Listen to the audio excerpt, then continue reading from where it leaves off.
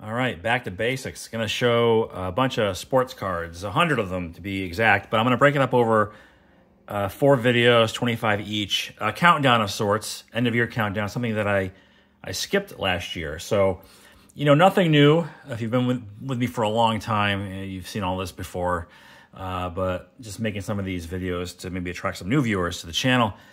And, you know, counting down from 150 to 51, because the top 50 this year is going to be reserved for a joint or a collaboration with 3 other guys that you're familiar with, Rated Rookie, Josh, Joe, Silver Jackify, and Baseball Collector Mike. We talked about getting together for a sort of a Clash of the Titans showdown over probably on Mike's channel. We still haven't decided on when we're going to do that. And that'll be 50 cards.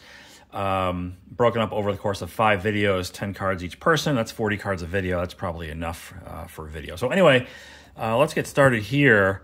And again, this is going to be 25 cards. Prices on these I haven't updated in a while, so whatever. Don't flame me if you know, something shouldn't be where it is. But coming in at number 150 for me is the Nolan Ryan. I got a few Ryans in here actually. 1972 Topps, and a nice PSA 8 grade, and then another Nolan Ryan right after, 1973, also in a PSA 8. I have his basic run, I think, or his base card run. I put that together a long time ago, but this is a card that has fallen quite a bit. In fact, it might even be, I have this one at like $600 here, right? Yeah, I have $597 for this card. Ronald Acuna Jr. Man, this was a big card. I think it peaked, I want to say like around $2,000, you know, like 4 years ago, 3-4 years ago. I'm still way ahead. I bought it for like $2.25. But yeah, still a nice card. An important card, I think, from the modern era. I guess this one's pretty tough because of where it's located in the cellophane wrap deck. That is the 1987 Donruss Rookies set. This one's Bo Jackson. Tough to get, I guess, the non-touched corners. I just picked this up like randomly. It wasn't even a big deal. This is like a cheap 4 sharp corners purchase. I don't remember, but it certainly wasn't, maybe like $30 or something. 87 Donruss. Here's one that's difficult to price. Got it in the CGC slab, or CSG slab it was at the time. This John Elway autograph, I think it's numbered to like 40. I don't see that anywhere on here. Doesn't mean it's not there, it just means I just can't see it, but I think it's an SP. And he was in the Yankees farm system at one point, early, like 40 years ago. I think 82. More than 40 years ago, before he turned pro NFL. So John Elway. Oops.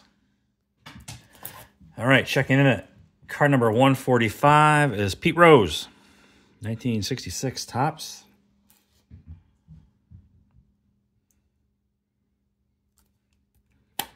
Probably be elected to the Hall of Fame the next chance he gets, I would imagine, now that he's passed away. And I suspect that's what everybody was waiting for before he'd be voted in. I don't know. I think he deserves to be in there a long time ago, but here we are. 64 Mickey Mantle, PSA 6, self-submitted. 20 years ago now, maybe, at this point almost. Paid like $200 for it, raw, ungraded. And I got the 6. Basketball card here, 94 Finest Michael Jordan, without the coating. And that was by design. That's the one I wanted. I think with the coating it's worth more, but I think it makes the card look kind of ugly with all the letters, the words diagonal, you know, across the card. So this one, no coating, but the PSA 10 nonetheless.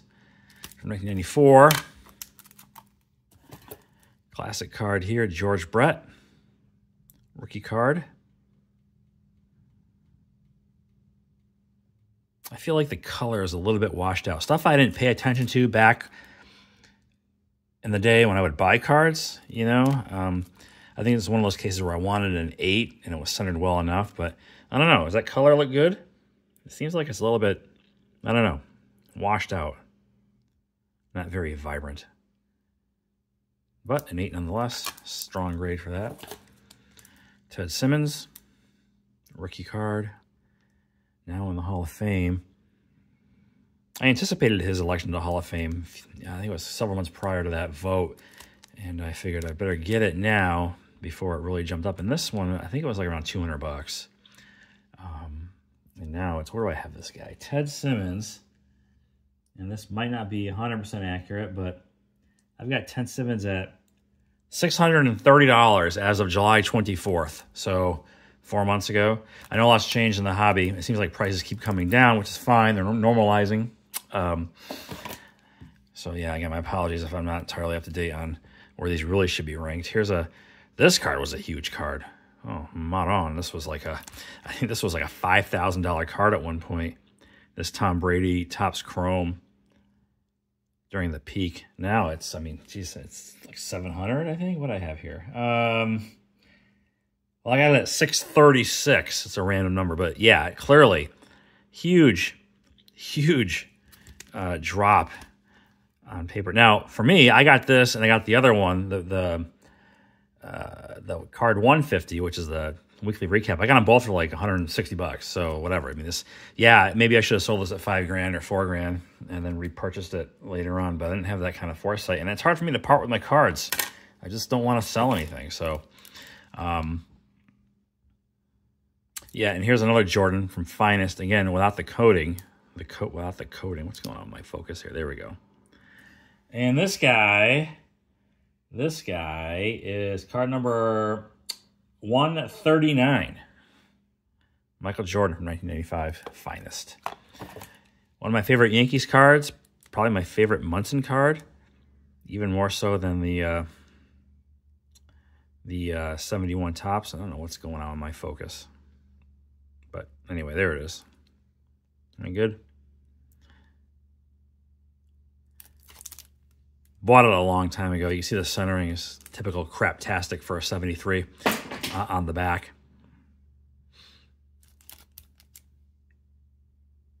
And like $80. Definitely under $100, whatever year that was. My first of two Sports Illustrated for kids, probably both overpays. I mean, it's hard to price. I mean, I don't even know how you grade these. With a card like this with the perforated edges, what's the difference between an 8.5 and a 9 or an 8? I mean, honestly, I see like 4s and 6s that look like this, you know? But Serena Williams, obviously, and this is, I guess kind of an important card. I mean, she considered the GOAT in tennis. Very first card. 8.5. I think this set me back like $800. I don't think it's not that now.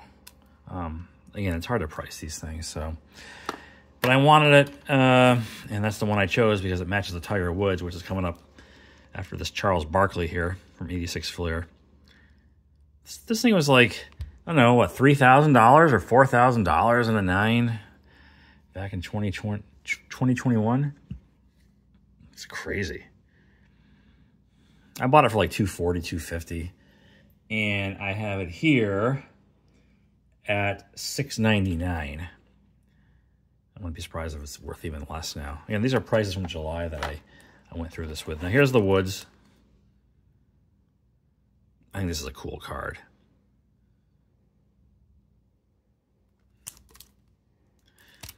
Looks good on the SGC slab.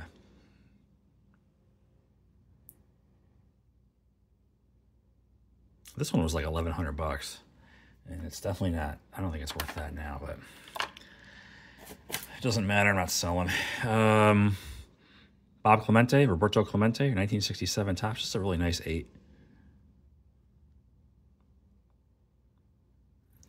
And Mr. Clemente here checks in at card number 134. Another nice one. Classic 85 Topps Puckett rookie. I prefer the basic Topps over the Tiffany, even though the Tiffany are worth more. Oftentimes you see those cards and they've yellowed over time, and they don't look good, I don't think. I actually have the Puckett Tiffany in a 9, and it clearly has yellow edges. I like the bright white borders of the cardboard. So moving on, another Bob Clemente from 1960 Topps. Centered okay.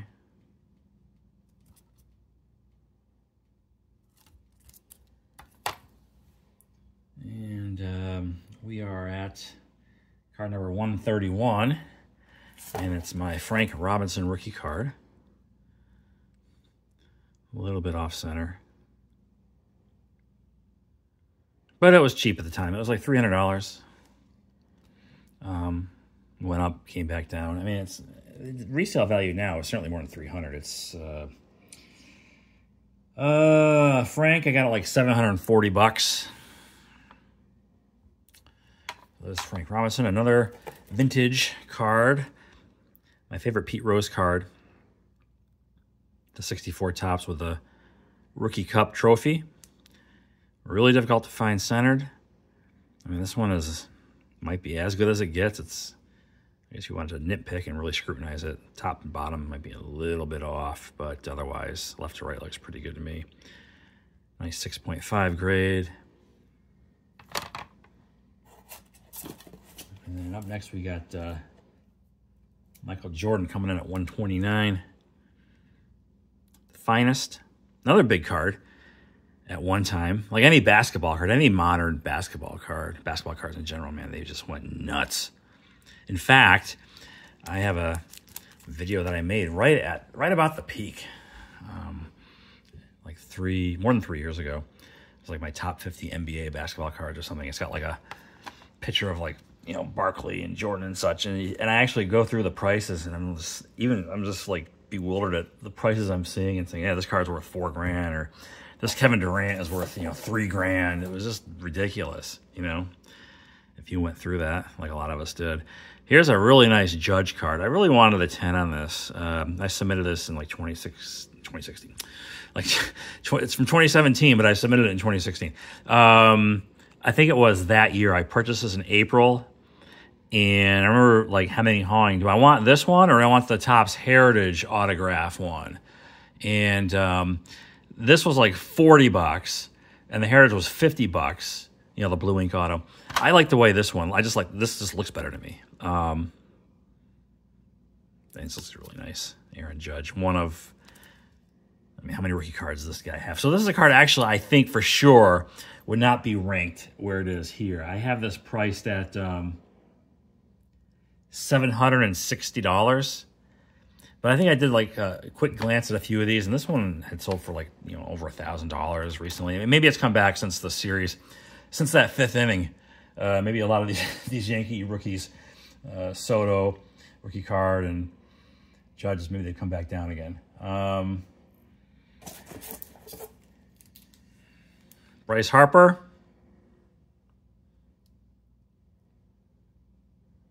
PSA 9. I like this one. He's got a lot of rookie cards as well. This comes in at 127. And then lastly, I got Jim Kaat, a rookie card from 1960 Topps. Coming in at 126, and that will conclude this particular episode. So 3 more to come here on my channel, and then at some point, God knows when, me and those 3 other Stugats will get together and put together a showdown of our top 50, TBD. But in the meantime, thanks for watching. I'll talk to you soon.